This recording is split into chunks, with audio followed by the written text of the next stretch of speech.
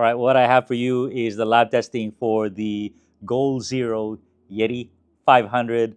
Right here, I had it out on the field, had a lot of fun with it. Very rugged, this thing. So, metal construction, American company based in Utah. So, it is kind of made for the elements right here. So, very robust case. So, 500, very nice handle right here. Nice flat base, stackable, good weight to it, not too heavy. And the ventilation is right here on the side. Really good construction. And this thing is available in many configurations, 300, 500, 700, and they go up to all the way to 4,000. So I think they're going to have what you want.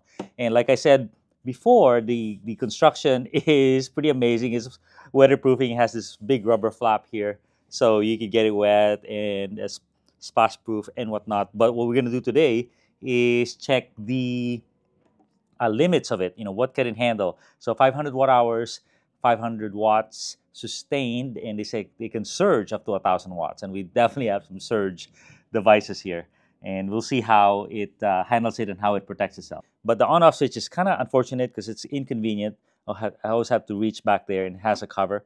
And so I'll turn it on. It has a nice little display here. And then you can press buttons while the cover is on, but you can't plug stuff in. So it has info.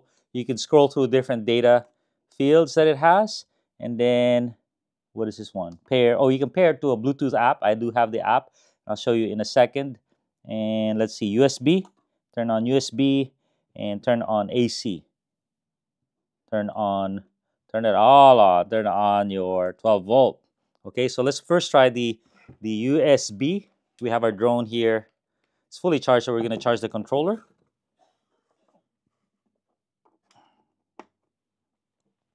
And right there, you can see how many watts. 13 watts is what it's putting out. And then let's do some AC. So AC, we'll do our heat gun. Why not, huh? And then, gotta do low. Yeah, see how fast it shuts off? So 557 watts is what it's putting out. 98% full, 36 hours till it goes empty. Oh, that's going to go down at this rate. Okay, so 545. And then I'm going to put it on high, just see what happens. 663, 999.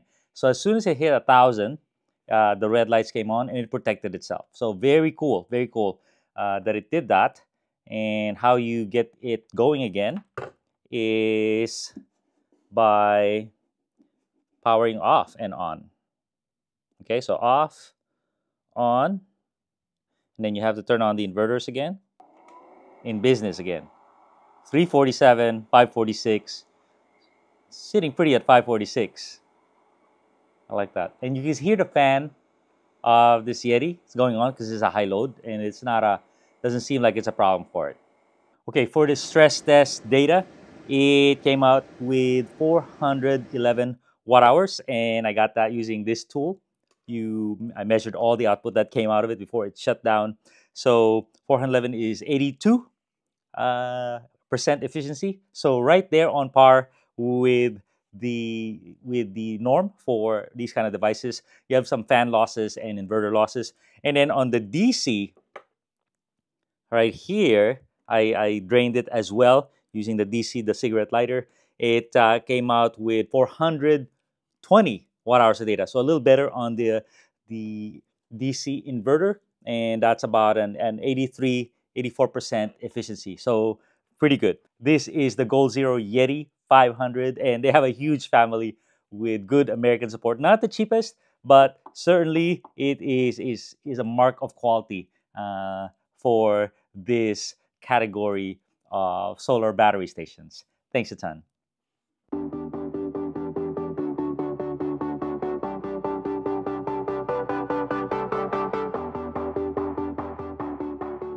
And I have the 500 right here. And what's really cool is I'm out testing some RC cars, and I'm able to charge them on the field.